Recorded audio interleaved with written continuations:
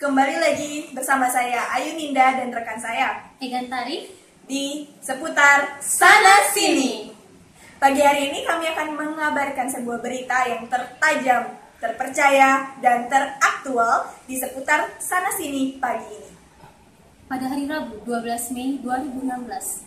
Hujan deras disertai angin kencang telah menyumbangkan mahasiswa yang cukup besar. Wow. Mahasiswa besar tersebut telah menutup jalur masuk tepatnya di pintu gerbang Politeknik Negeri Bali. Sehingga kendaraan mahasiswa masih tetap terparkir rapi baik-baik saja di tempatnya. Namun, beberapa dosen cukup terganggu akibat tragedi ini. Naasnya pemirsa, jadwal UTS Politeknik Negeri Bali tetap berjalan dengan sendirinya. Menurut keterangan Satpam, kejadian ini menyebabkan kemacetan yang luar biasa.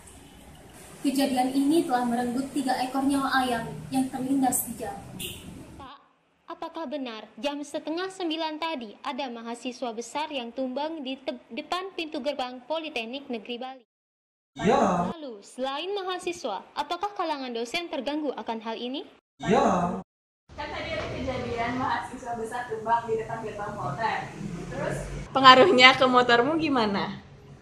Motorku baik-baik aja kok. jadwal UTS di jurusanmu gimana? Sayangnya jadwal UTS-nya masih ada. Waktu itu kamu lihat langsung nggak kejadian kecelakaan mahasiswa besar yang tumbang? Ada korban jiwa?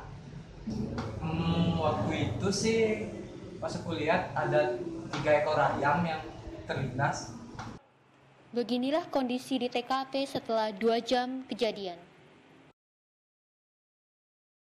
Berita tadi menutup acara seputar sana sini. Saya Ayu Ninda, rekan saya Egan Tari, mengucapkan terima kasih banyak atas perhatiannya dan sampai jumpa.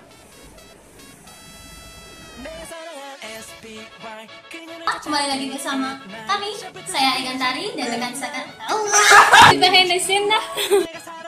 Kembali bersama saya Egan Tari dan rekan saya Ayu Ninda dalam acara seputar sana sini. Kami akan mengabarkan berita tertajam, teraktual, dan terpercaya dalam acara seputar untuk hujan deras yang disertai angin kencang telah menyumbangkan mahasiswa yang cukup besar. Wow! Ya, fantastik. Action. Mahasiswa besar tersebut telah menutup jalur masuk tepatnya di pintu gerbang Politeknik Negeri Bali. Kejadian ini terjadi pada pukul 8.30 WITA yang akan menyebabkan di situ satu ke sana, di situ di belakang, di depan ini. Jadwal UTS-nya jalan biasa nggak?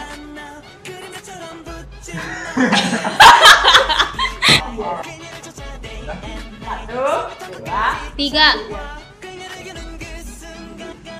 Sayangnya jadwal UTS-nya masih ada.